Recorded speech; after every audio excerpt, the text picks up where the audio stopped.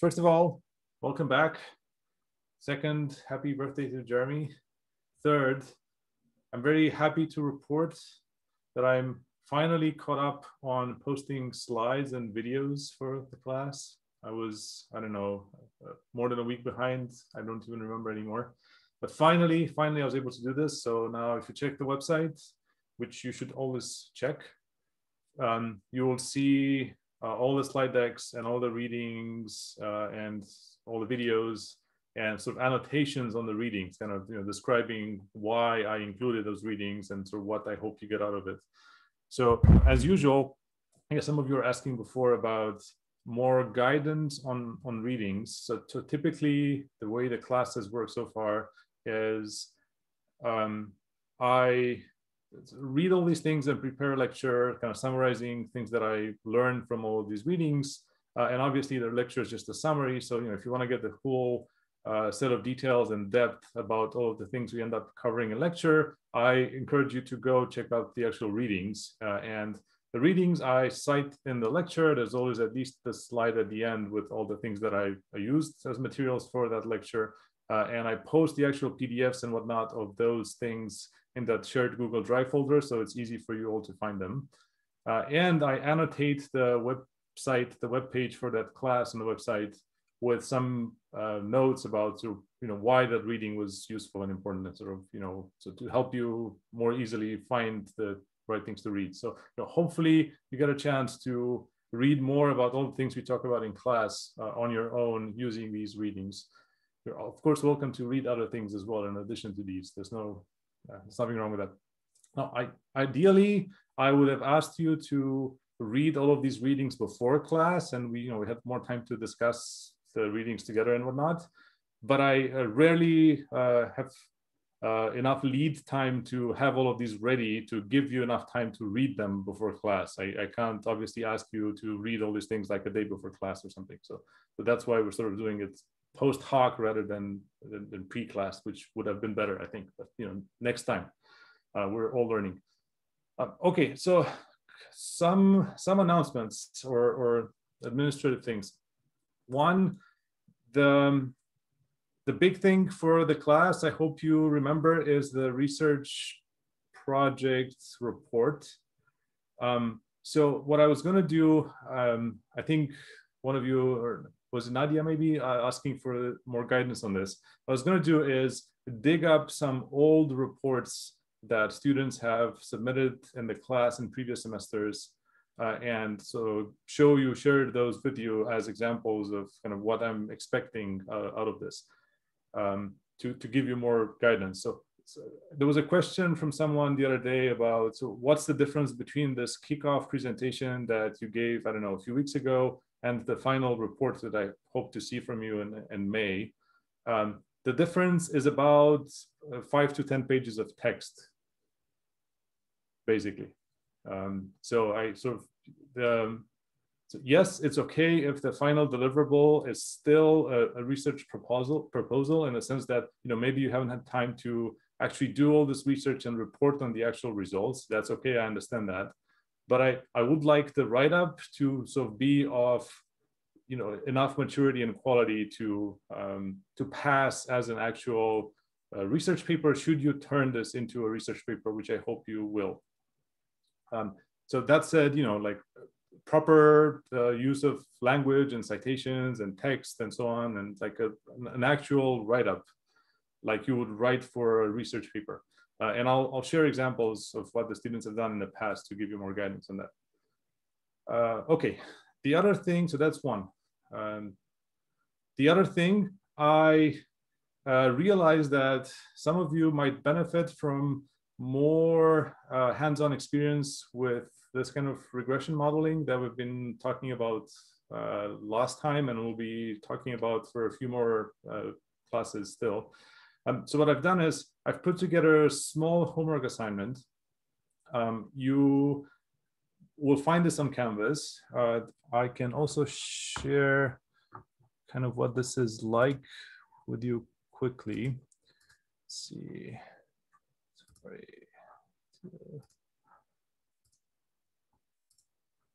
You see this?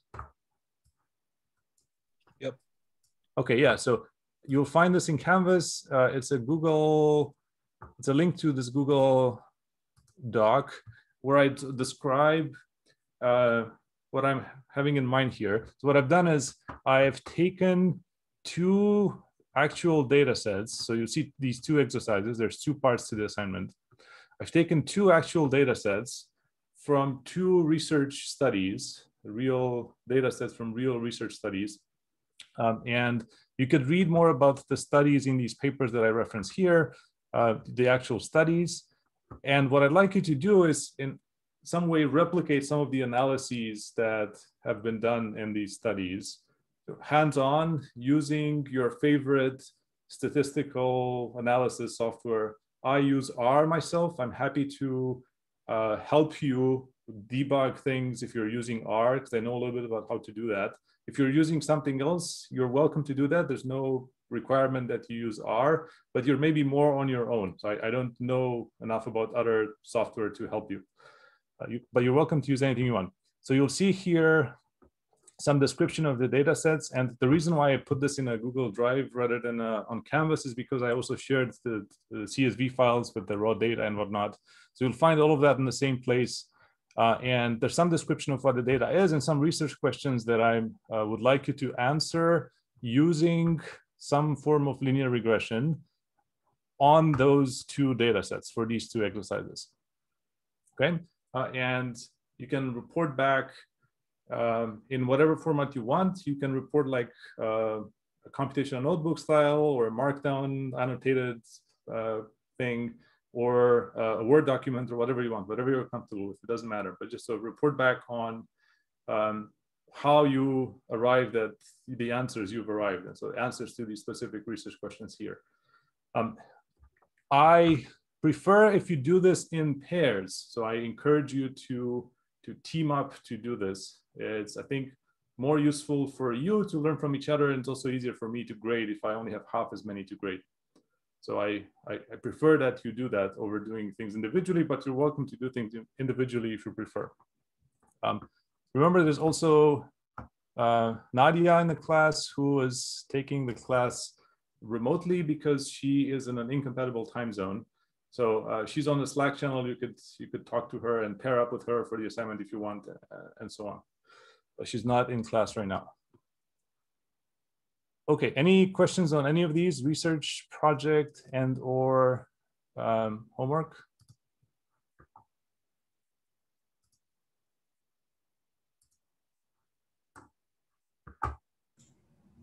Did you say when the homework was due? Oh, yes. So initially, the Canvas assignment is set for next week, Thursday, end of day. But, you know, I don't really mind if you submit it earlier or later. I think the two exercises are small enough that they should only take you a few hours, maybe 2-3 hours of work for both of them combined, I think. This assuming that you're maybe also somewhat new to R or whatever you end up using. So I think they're relatively straightforward because I give you all the data. You just have to load it in whatever software you're using and run some analysis. But you know, if you need more time, just let me know. I'm happy with that. The original plan was to have this due a week from today, end of day next week, Thursday. But let me know if you want to make different arrangements. Okay. Okay. Let's see. Yes, the final thing, I promised a sign-up sheet for presentations for the remaining meetings we have left this semester. I'm still working on that. I'm still working on putting together the actual papers that I'd like us to discuss in the remainder of the semester. So you know, hopefully I'll get that out later tonight or something for you to sign up. So I'll do that as soon as I can. I just haven't done that yet. So that's the remaining administrative thing. Okay, so now back to main content. So let's pick up the discussion where we left off. And remember, we started talking about this simple linear regression example. We have a bunch of points and we estimate this model y as a function of x, which means we're learning these two coefficients, one for slope and one for intercept. And this here on the screen is the example of the R output that you would get when doing this. The output for whatever favorite statistical software you want to use is probably similar. Will contain all of these components that are maybe just formatted in a different way. Okay. This is where we left off. And we talked about how this wasn't maybe super realistic because it only included two variables. So we left off kind of talking about how we could extend this analysis by incorporating additional predictors in this. And this was discussing the example of the advertising budget and the relationship between advertising on TV, radio, and newspapers on the one hand, and amount of sales of whatever product you're advertising on the other hand. That was the example data set we were talking about. And I guess we left off with this $1 million idea that you can interpret these coefficients that you're estimating for your regression as the effect of the independent variable on the dependent variable holding all other predictors fixed. This was the $1 million idea, that holding all other predictors fixed. And this was the $1 million idea because it got you sort of closer to thinking about causal relationships in this way. Like, to the extent you're able to measure these plausible alternative explanations as additional independent variables or predictors that you can include in your model, then this framework of analyzing data allows you to get closer to making these kind of causal, establishing this kind of causal relationships, because you're effectively excluding these other alternative effects from consideration. Okay, so this is sort of where we left off. This is just a summary to catch up, and I guess we saw that the outcome of modeling these things jointly can be different, very different, excuse me, from the outcome of modeling these things bivariately, individually, for every pair of independent and outcome variables. And we saw how the newspaper effect went away when we modeled these things jointly compared to when we modeled them individually. Okay? This is something we left off with, last time. Okay, and I guess the last thing we talked about was interaction effects, right? So like how, what was the term? There was some M word for this. What was the M word? Moderator? Yes, moderators, right. So like interaction effects allow you to model, to reason about moderators. There were these two kinds of important concepts in causal relationships, moderators and mediators. This idea of interaction terms in a regression model, interaction effects, allows you to model moderators. Okay, so let's look at an example. This is, I think, where we stopped. So here's the example.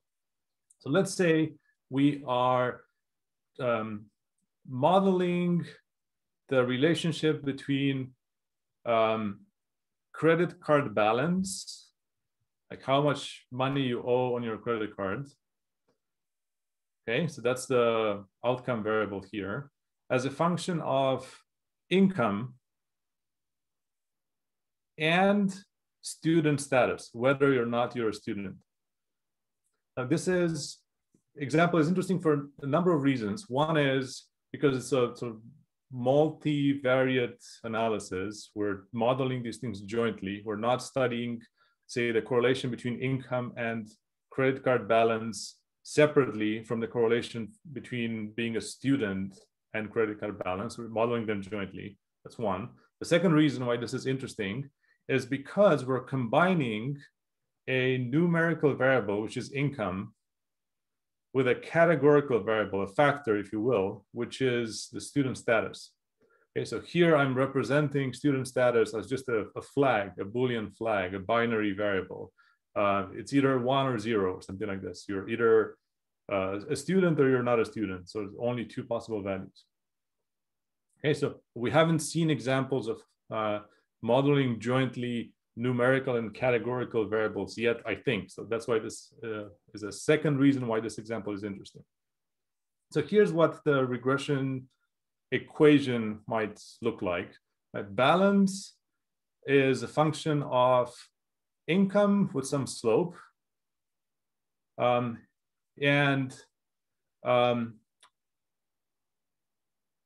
this binary student variable with some other slope. So the beta 1 is the income slope. I'm calling beta 2 the student binary variable, or dummy variable is the other term these are referred to. If you hear dummy variable, it just refers to these flags. Okay, beta 2 is the coefficient for this dummy student variable, not dummy student. Beta 0 is the intercept.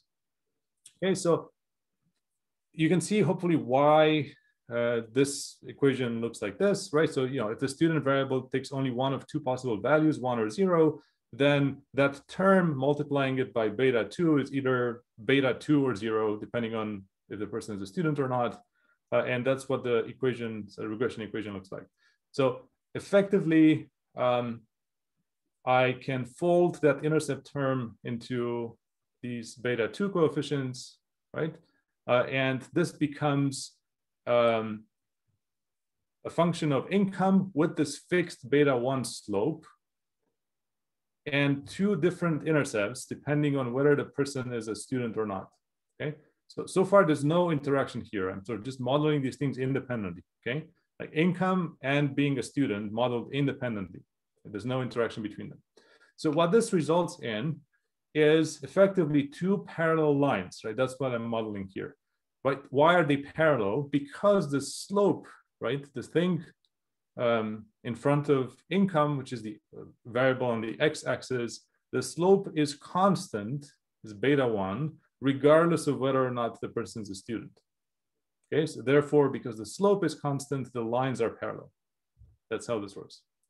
Okay, so without any interaction term, I am effectively fitting two parallel lines to this data, one for students and one for not students.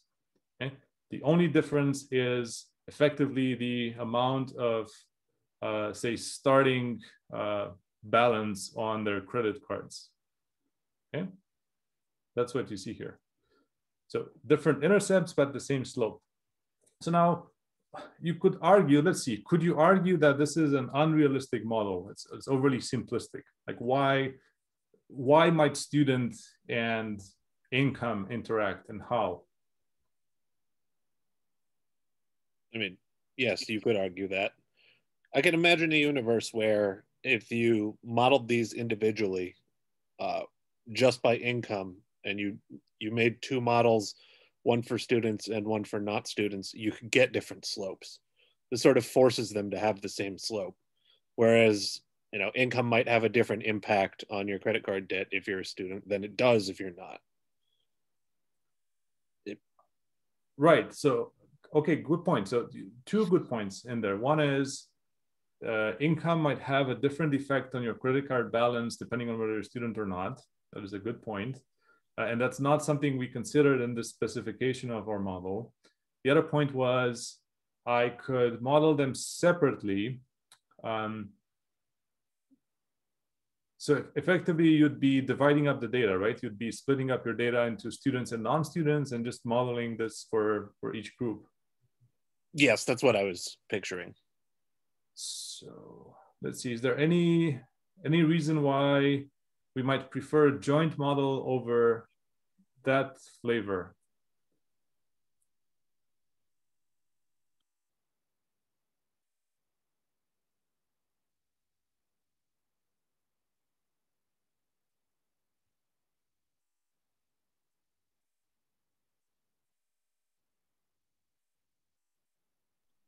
I don't know. I leave this as homework. Anybody have any ideas?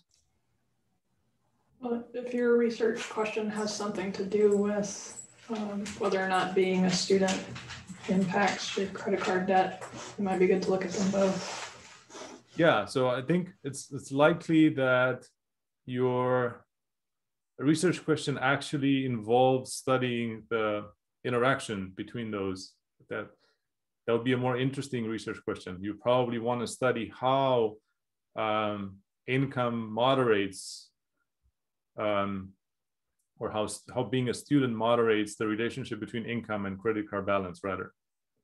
Okay, so I think you're right. It depends on the research question, and probably the kinds of research questions that are more interesting may require this joint model as opposed to separate models.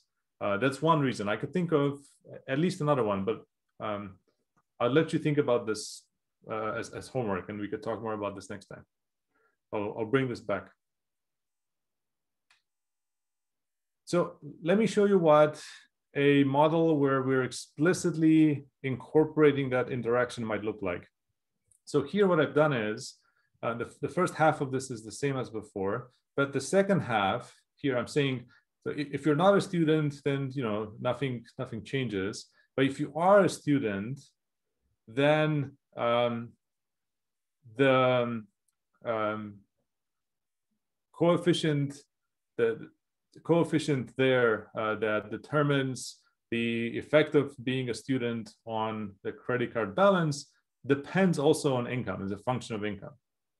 Okay, so effectively I've just sort of incorporated, instead of having this fixed beta 2 coefficient, I'm making that coefficient be a function of income, right? So that takes a form like the one you see here.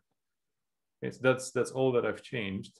And now I'm introducing this dependency between income, rather this moderating effect of income on, am I saying that right?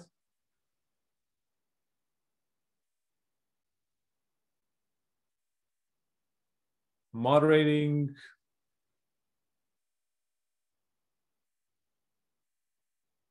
Is that the effect of whether being a student moderating the effect of income? Whether you're, so you could do this in both ways. I guess you could interpret this in both ways. You could interpret this as how being a student moderates the effect of income on credit card balance, which is probably the one you care about. Or you could also do this the other way around, and that would be how income moderates the effect of being a student on credit card balance.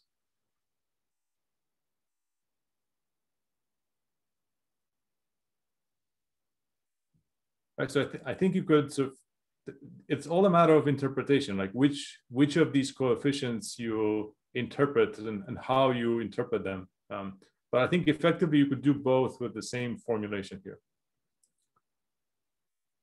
Okay, so when I'm estimating this model, now what you will end up seeing is that we still have different intercepts like we used to before, but we also have different slopes, right? So we have this beta 1 slope if you're not a student, and we have this beta 1 plus beta 3 slope if you are a student. Okay, so effectively, I'm allowing here for the possibility that changes in income may affect the credit card balance of students and non-students differently, which is maybe a more realistic assumption. And this is something that sort of comes up often in all kinds of modeling exercises, either because of a known moderator that you need to control for, right? So if there's some, I don't know, theory that you start from or prior work or whatever evidence that suggests this moderator exists, you probably want to, you probably need to incorporate that in your analysis, right? Because you want to be able to separate its effects from the effects of the variable you care about. Or it could be part of your research question. You could be specifically interested in discovering and modeling this interaction. But either way, this is something that comes up very, very often. So you'll find this very useful, I'm sure. Regardless of, by the way, regardless of the type of model that you're specifying. So here we're specifying a simple linear regression model. the same idea of interaction terms and interaction effects carries over to any kind of model, right? Be it a generalized model or whatever, logistic regression model, whatever it might be, right? This idea of interaction carries over to all of those as well. Okay, so here's a few things to kind of keep in mind and pay attention to as you're doing all of this. So what happens if the data themselves are not linear, but you're using a linear model, right? So we only discussed linear models. What if the relationship is just not linear? Like, what do you do then? You can add a non-linear term in the linear model. Yeah, so you can in fact extend this linear modeling framework to also accommodate for the possibility, the existence of non-linear relationships. Ultimately, this is all a polynomial of whatever degree, so you can make this as complex as you want. So you could do that. Here's how you might detect that something like this is happening and that you may want to do something to address this. So all of these models, talking about linear regression models here, all of these models have some underlying assumptions about the distribution of things, about how things behave and whatnot. And take a look at any of the readings I've posted, these introductory statistics textbooks and whatnot that I've posted. They all go into depth about what these assumptions are and why they're so, and so on. So we're not going to cover that here. But it suffices to say that they all have some assumptions that need to hold in order for these models to be valid, to be therefore usable and interpretable. So to detect violations of these assumptions, you have access to all kinds of diagnostics that you can run on these models. And for example, this is one of the very commonly used ones. So remember, we talked about residuals. Does anybody remember what the residuals were in this context of a regression model? What were the residuals? It's essentially the error at each point.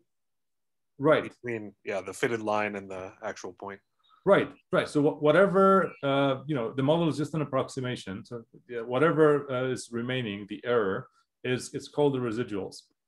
So here I'm plotting the residuals on the y-axis as a function of the fitted values on the x-axis. Okay. So what do you, well, I guess the slide says this. So what you expect to see here, if your model is reasonable, what you expect to see in a plot like this is that the residuals are just sort of randomly distributed. There's so no discernible pattern in them. Right? Why is that?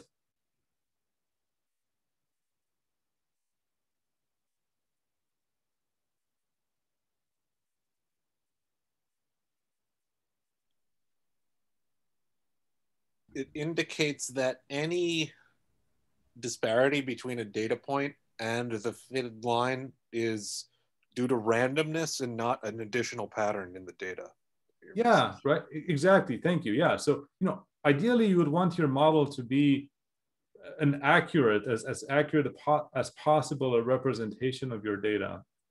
And the kinds of errors you want to see, right? Obviously, that no model will be a perfect representation of the data because the model is by definition a simplification of the data. But what you'd like to see is that you've captured the main patterns, if any, that were present in the data with your model, right? And if you see something like this, okay, for this particular example, that indicates that there was some underlying pattern in the data, that your model did not at all capture, right? So, you just don't know. You cannot trust your model, therefore, because it's sort of not at all accurately capturing the structure of the data and the relationships that exist there. So these kind of residuals versus fitted plots are things that you get for free in any statistics software. In R, it's just a matter of using the plot function. You call the plot function with the model object as an argument, and you get this and other diagnostic plots like this. We'll see more in a minute. And so this would tell you that there's some relationship in the data that you haven't yet captured with your model. And that in turn will tell you that you probably want to go back and refine your model. Okay? In this case, this would indicate a nonlinear relationship. And you can clearly see that if you just look at the scatter plots on the left-hand side. Okay? So key point here is look at these plots of residuals, because they tell you something about how much you can trust the model you've just estimated. And there's some underlying assumption here that for this to be a valid, reasonable model, you should expect to see these have no discernible pattern in the residuals. You just want to see sort of random errors there, not clear patterns. So here's what this would look like for a more reasonable model, right? So here I'm showing you a much more linear relationship between those points on the left-hand side, and I'm showing you how the corresponding residuals versus fitted plot on the right-hand side captures, or rather reflects that this is a much better model than the one we had a minute ago, because here arguably there is no discernible pattern.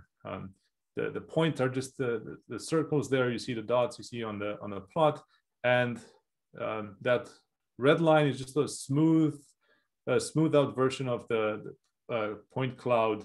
It's useful to kind of visually see if there's some clear pattern going in one direction or another. And this one here isn't really, there's a little bit of pattern, but there's always a little bit of pattern. It's not too offensive, right? It's so more or less fluctuating around zero. So that's what you hope to see with these kind of plots.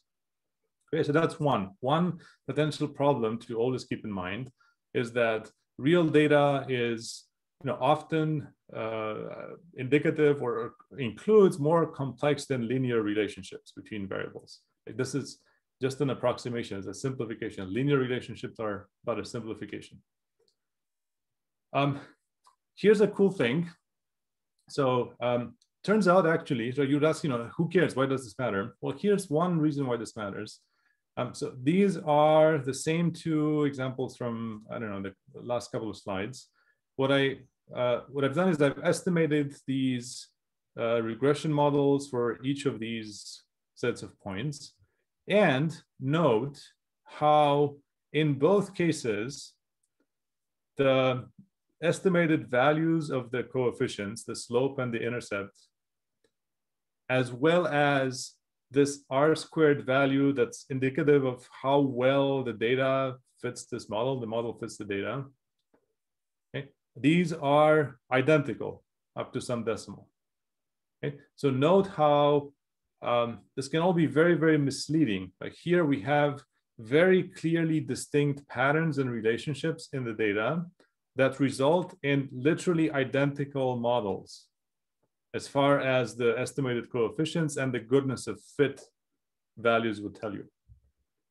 Okay, so the bigger point is, and I'm sure you've heard this before with anything that has to do with machine learning, garbage in, garbage out, right? The responsibility is on you, the researcher, the user of these methods, to use them properly and interpret them correctly and so on.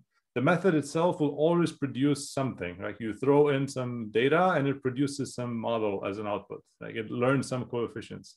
Right? Whether those mean anything or not, that's on you. That's not on the method, right? Or on the software you're using.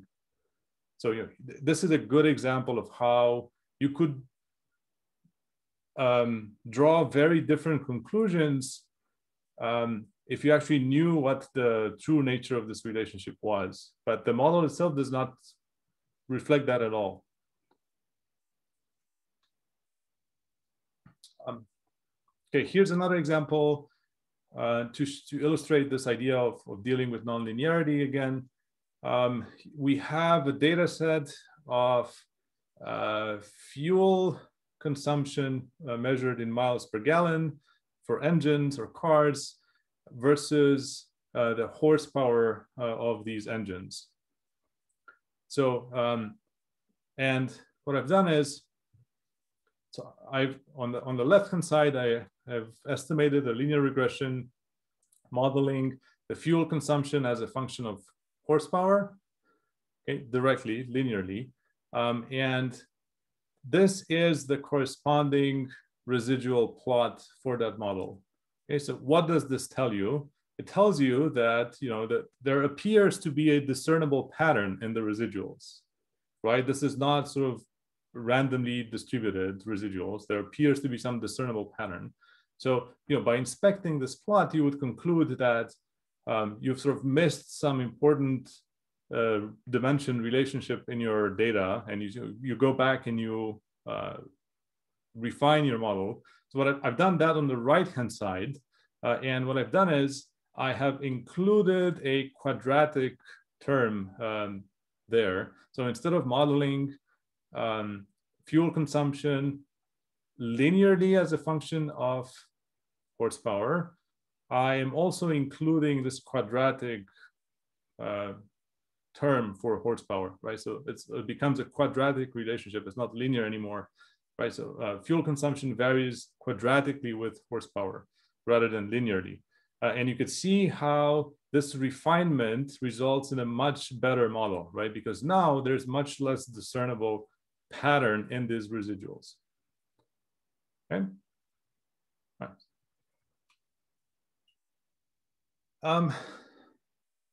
We just talked about this. I don't remember what this was about, but we talked about this just a minute ago. So I'll skip this. Another one still, right? So there's a laundry list of these problems. Another one still is that the error terms should not be correlated temporally. That's another one of these assumptions of these models. In other words, that the observations are independent of each other. So what I'm showing you as examples is 3 artificial data sets that have been created to illustrate this particular point.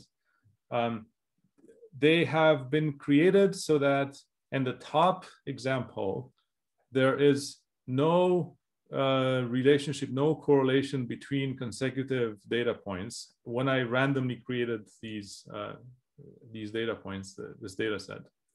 And you can see how going from the top to the bottom, in the other two plots, I am sort of artificially creating this increasingly stronger correlation between consecutive data points as I'm creating this artificial data set.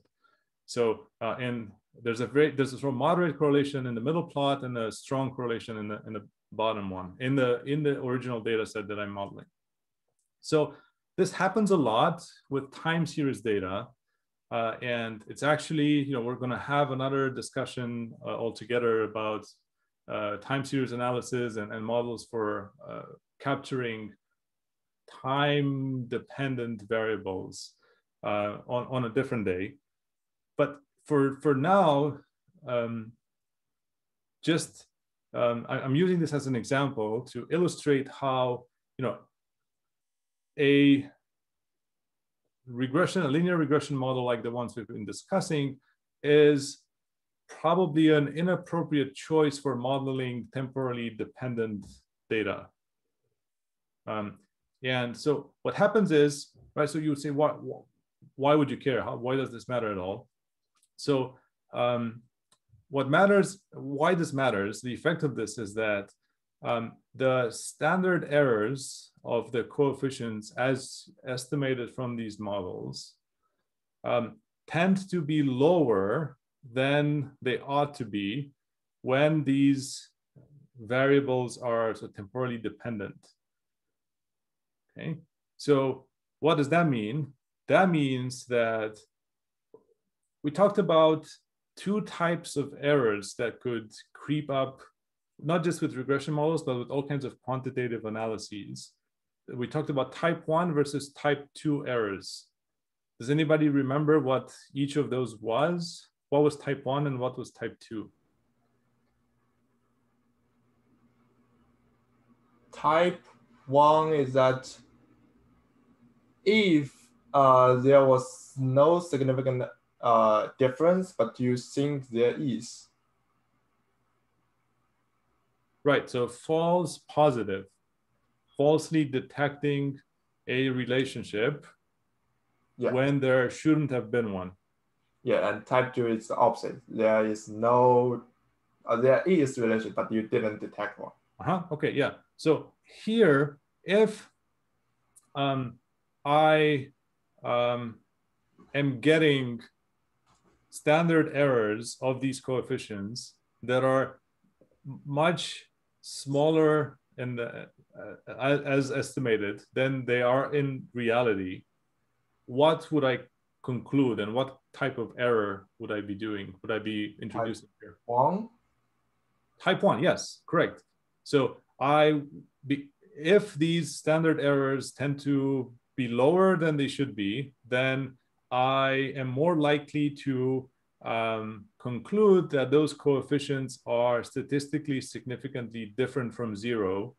And therefore, I am going to conclude that there is a relationship, an association between that variable corresponding to that coefficient and the outcome, right?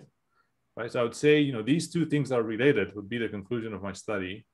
And that would be incorrect. I would be falsely detecting this relationship when there shouldn't have been one. Okay, so this is, one scenario in which that could happen, right? If you're wrongly using these linear models as described so far to model time series data. Okay.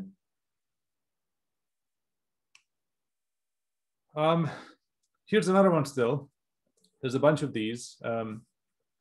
This one, so another one of these assumptions of these models is that the variance of the error terms is constant. So this is related to the previous point.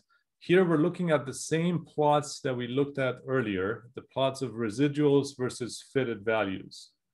Okay, and as before, what you want to see is sort of not any discernible patterns in these residuals, right? So in the example on the left-hand side, you see that even though there is maybe, so they're kind of both fluctuating, the residuals are fluctuating around the horizontal line across the entire range, which is maybe fine, but there's this very clearly discernible pattern, right? In that there's more variance in these residuals in the error terms as the value of the response variable increases. Okay, so you see this funnel shape. Okay. And so there's a technical term for this. It's always a mouthful to pronounce. It's called heteroskedasticity. I'll say that 3 times quickly, one after the other. So anyway, so whenever you see this technical term, know what that means. It means exactly this. It means that you're dealing with a scenario like the one on the left-hand side, that the variance in the residuals in these error terms is not constant across the entire range. So what that tells you is, again, that your So not capturing the real, your linear model is too simplistic. You're not capturing the relationship between those variables accurately.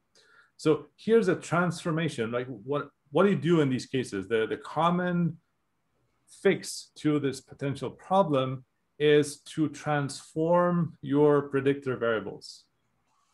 Okay? So in the example that you have in front of you here, I have transformed the variables by logging them.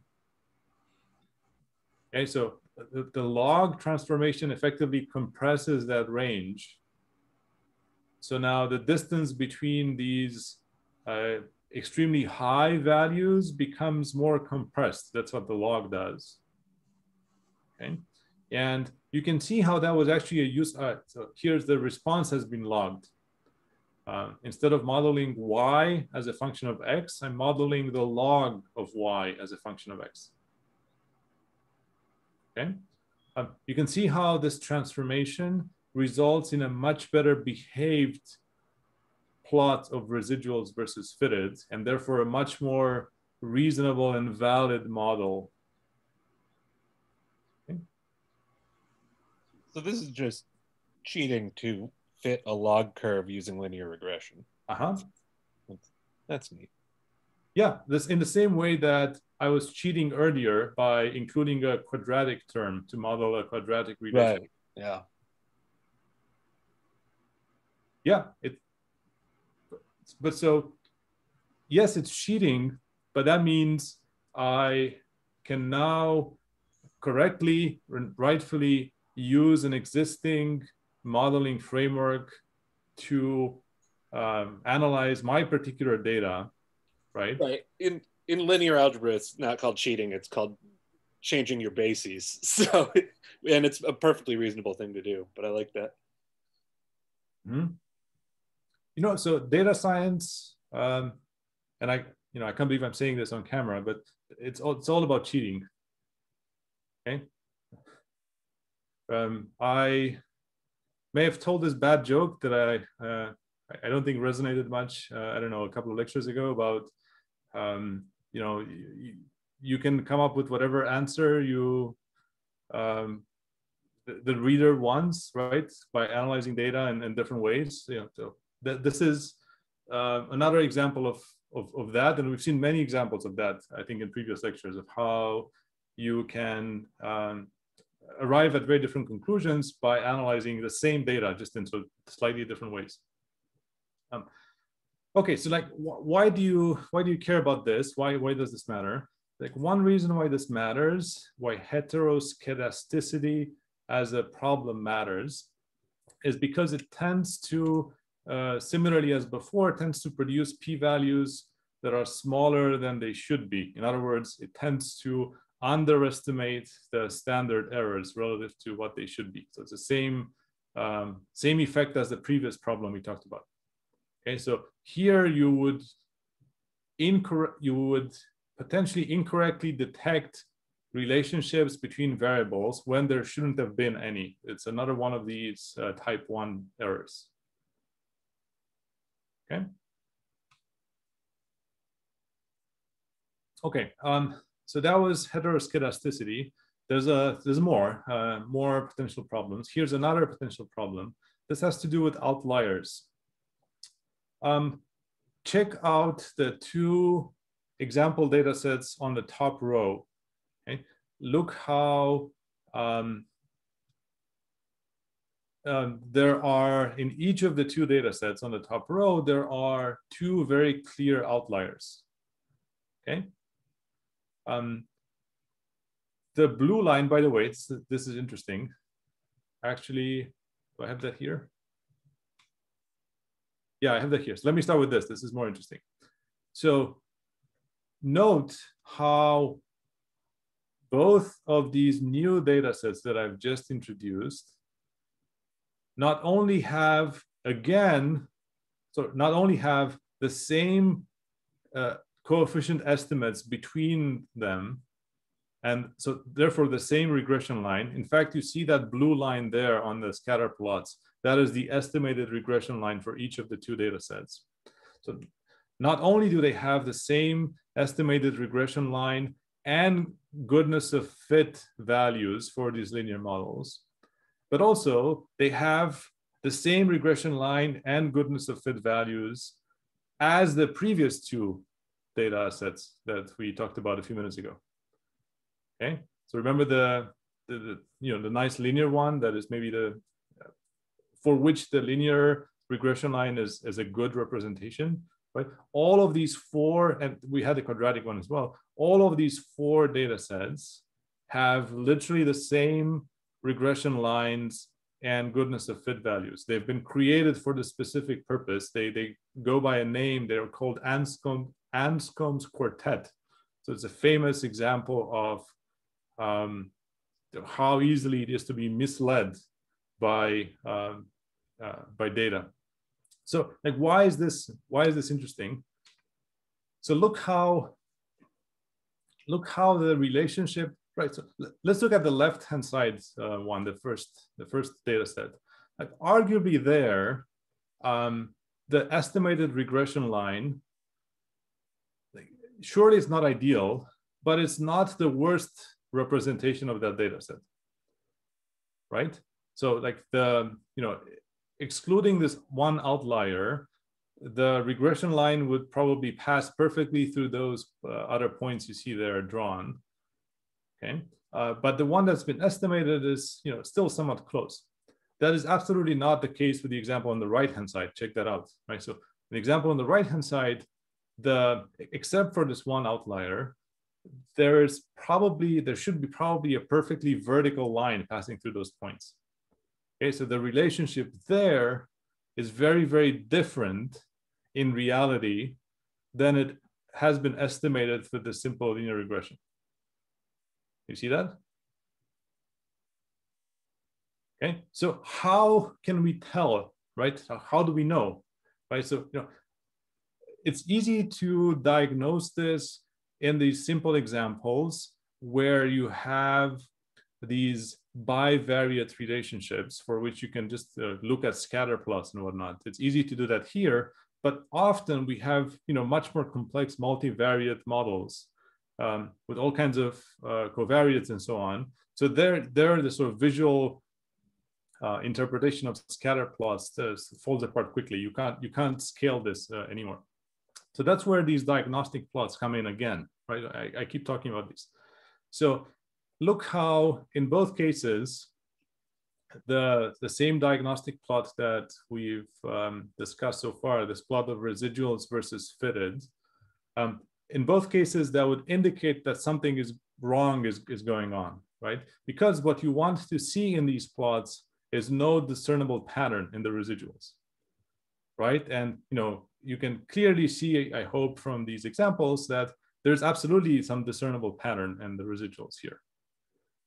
Okay. In fact, there is yet another kind of diagnostic plot. This one is called residuals versus leverage. I won't go into what leverage means specifically, but this is discussed in sufficient detail in some of the readings. So just check out the textbooks about this. What exactly is the definition of this leverage measure and so on. The idea here, though, is that by visually inspecting these diagnostic plots, you can identify points in your input data that have high leverage, meaning that should you remove them from the data and re-estimate that linear regression model, you would obtain a very different line. Right? That means the points have high leverage on the outcome, right? Because if you remove them, it changes the nature of the relationship dramatically.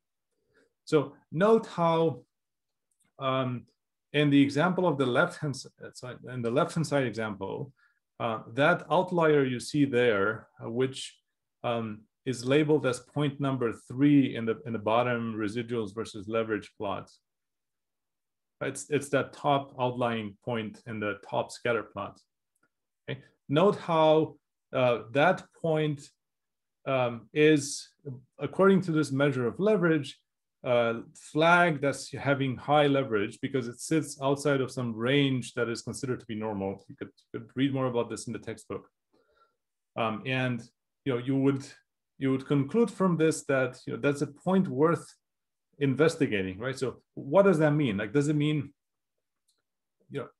is it, so first of all, like the kinds of questions you would ask yourself when identifying points like these are typically two. One is, so what do you do with this? One is, do I remove that point from consideration and from modeling because I have some reason to suspect that it has either been incorrectly measured, or there's not representative, or whatever. There's some reason to do that, right? So do you remove it, or do you go back and refine your model to better account for it? These are the two options.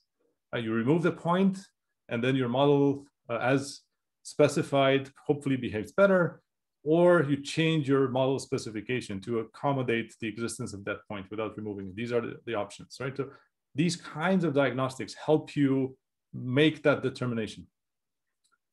And the idea here, the one other idea worth mentioning is that, so you'll hear this discussion of outliers, and we've removed outliers. You'll see lots of papers talking about how we removed outliers and whatnot. And that's typically a good thing. But like, what I want you to remember is that outliers per se are not a bad thing. Okay? It's only outliers with high leverage that are potentially a bad thing. Okay, so I don't know that I have an example here to show you, but so imagine the following. Imagine that in the top left example, where you see those points sort of aligning pretty well with the regression, the blue regression line, imagine that my outlier there was sitting on the same regression line, but just far away to the right somewhere. Okay, so that point is technically still an outlier, is very, very far from the range of values of all the other ones. But it has little to no leverage, meaning that if I remove it, the regression line, the new regression line that I would estimate after removing it would be indistinguishable, right? Because by construction, I've placed that point literally on the regression line of the other ones, right? So that is a harmless, arguably, outlier because it doesn't change and it doesn't do anything bad, right? The only bad outliers are the ones with high leverage. That makes sense? Because those would dramatically change the nature of the relationship as estimated.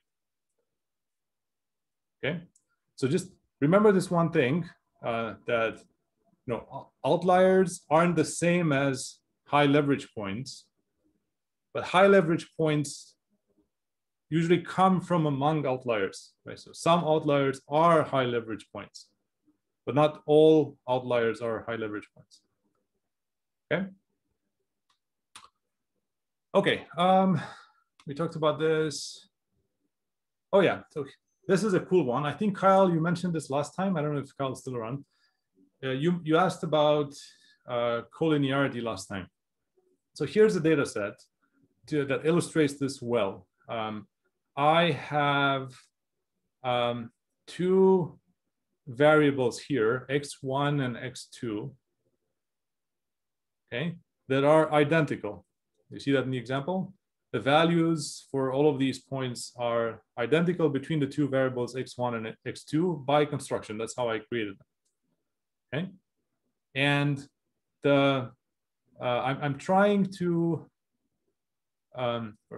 the y value here is the sum of these two variables. Okay, so 6 plus 6 equals 12, 6.5 plus 6.5 equals 13, and so on. Okay, so I've artificially constructed this data set such that x1 and x2 are exactly the same variable, and the outcome variable y is perfectly modeled as the sum of the two. There's no, there are no residuals here. There's no error term. Okay, so now what's the problem with this, you're asking? right? So what would be the model that I would specify would be y equals beta 0 plus beta 1 times x1 plus beta 2 times x2. That makes sense? So now note how any of these other specifications are also true. Y can also be specified as 2 times x1 without considering x2 at all. Okay, so or you could say 2 times x1 plus 0 times x2. Okay, or it could be 3 times x1 minus x2, or whatever you want, right? There's infinitely many of these. So now, if essentially, if you have a model, right, y equals beta 0 plus beta 1 x1 plus beta 2 x2, and you're asking the software to estimate these coefficients, right? You can see how it'd be very confused because you wouldn't know which one of these to pick. They're all equally valid. They're all equally good representations of that relationship. That makes sense? So this is called collinearity. So here, in this case, the two predictor variables x1 and x2 are collinear. And the model just cannot distinguish between these many nearly equally plausible lines, sort of linear combinations of these collinear variables, right? And what happens is this can result in very large standard errors on the coefficients, and even coefficient signs that don't make any sense. Like, what kind of error is this?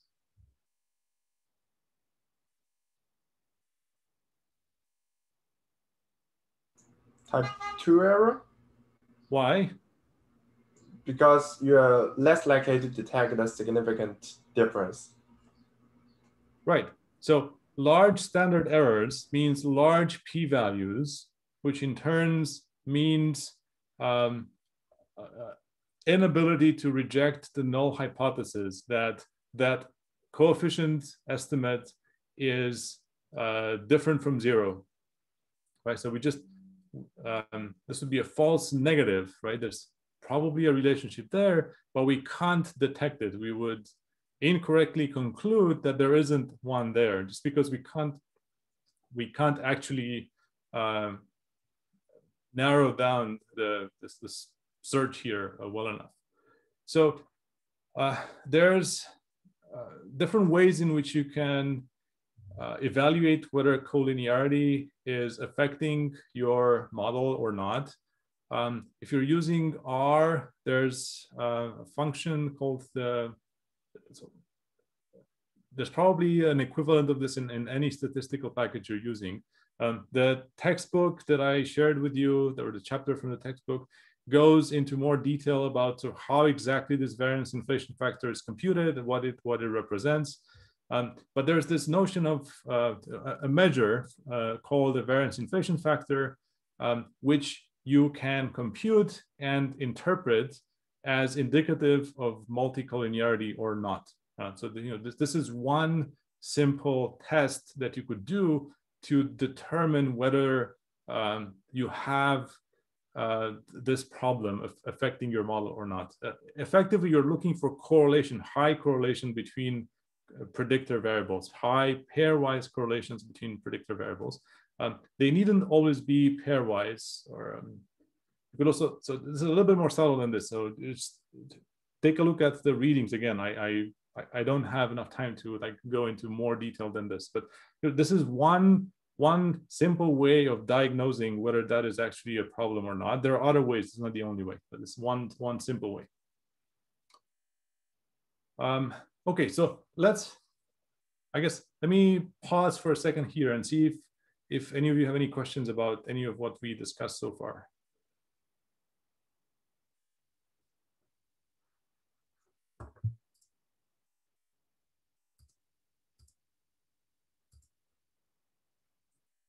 Okay, hearing none, then I invite you to think about the following. So we have about 10 minutes. So let's spend, I don't know, a few minutes thinking about this. You can do this in breakouts again. So here are the questions that I started last lecture with, right? A set of questions that come up often during quantitative data analysis, empirical research using quantitative data analysis. And I formulated these questions in the context of this advertising scenario, an example that we ran with throughout. But they have equivalents in research that you would do. So now, after you've seen all of these examples of how you might specify and interpret linear regression models, I'd like you to reflect on these questions again and think about how you might use linear regression modeling. So how would you do this to answer questions like these? For example, literally these ones here for our running example. Okay, so how about we do, I don't know, 5 minutes to discuss these quickly in groups, and then we come back and see what you came up with. Does that work? So how about I do 2 breakout rooms and I assign you, and I'm opening the rooms, and we come back in about 5 minutes. Yay! We're back. So, how do we do it?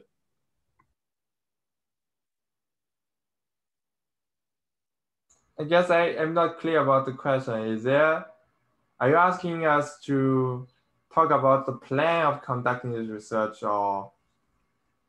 Much more specifically, how would you use a regression model, if at all, to answer a question like this, or specifically this?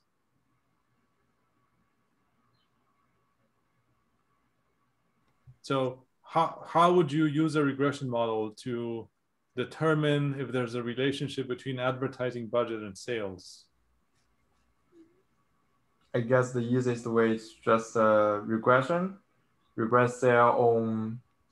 I'm not sure it's regress their own advertising budget or advertising budget on sale. I'm not sure which one is the term I'm looking for, but I want to put sales as y-axis and advertising budget as x-axis. Yeah, so the y-axis is the regress y on x is the terminology. Oh, okay. So regress their own advertising budget. But advertising budget is sort of 3 advertising budgets, right? It's TV, radio, and newspaper. So put each one as an independent variable. So 3 variables in total. Mm-hmm. And how would you conclude if there's a relationship or not? If any variables are significantly correlated with the sales. I mean, the coefficients are significantly different from 0. Mm-hmm. Okay, yeah, good. And how strong is the relationship, say, between one of these and sales? How would you answer that? What would you look at? The scale of the coefficient and the what's called confidence interval, or the p-value. Mm-hmm.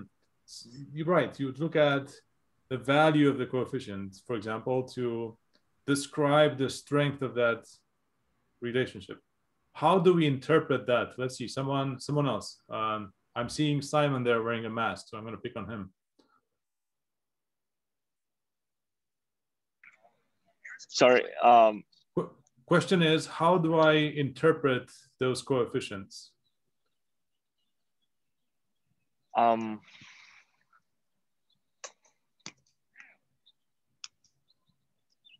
You mean like the beta 1, beta 2, yes, beta 3? Yes. Okay.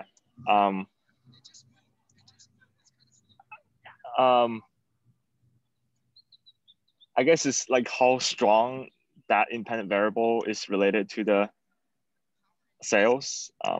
But read that for me in English.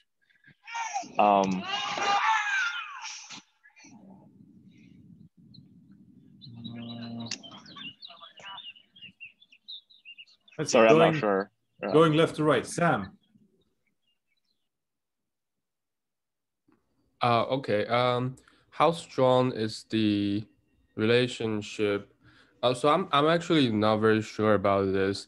So our group discussed it, and most of us think that how strong we look at the coefficient, and if the coefficient is large, then that means basically a large effect of that term on the outcome. Can you quantify it? Can you say that in English?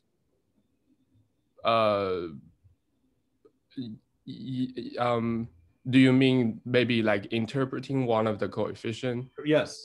Okay, sure, yeah. So for example, if it's, I don't know, if it's something like the sales, if it's the coefficient for I don't know, for the TV advertising budget is, let's say 100, and the TV advertising budget is measured in, I don't know, dollars, maybe sales also in dollars, that means that that means that every one additional dollar spent on the TV advertising budget contributes to, well, it's correlated, or it's associated with an additional $100 in sales on average, controlling for OS. Yeah, thank you. That's exactly right. So every 1 unit increase in the TV budget corresponds to a $100 increase in sales, holding all the other variables fixed. That's exactly right. So that's how you would do this. If say we're comparing the 3 media, TV, radio, and newspapers, how would we, and this is the last one because we're out of time, I don't want to keep you too long. How would we answer the third question there? Like, which media contribute the most to sales? How would we answer that?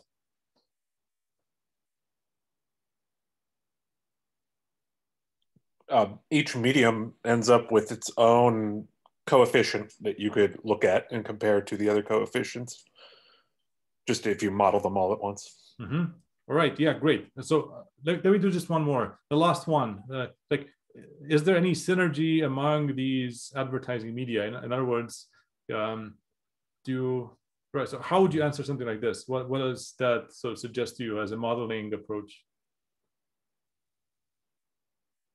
Is there any synergy between TV and radio, for example? Is that the collinearity stuff you were just talking about? That would be the interaction stuff that I was talking about. So, for example, if, do I get more return on my TV advertising budget in terms of sales if I spend a little bit more on radio also in parallel? Right? So is there some synergy like that? Right? Does it help if I have this more coordinated campaign, spending on radio and TV at the same time? Does that change the nature of the relationship between the TV expenditure and sales? Right? If I vary the radio expenditure, that would be an example of an interaction effect. Okay, so this is it for today. Again, take a look at the quantitative analysis homework.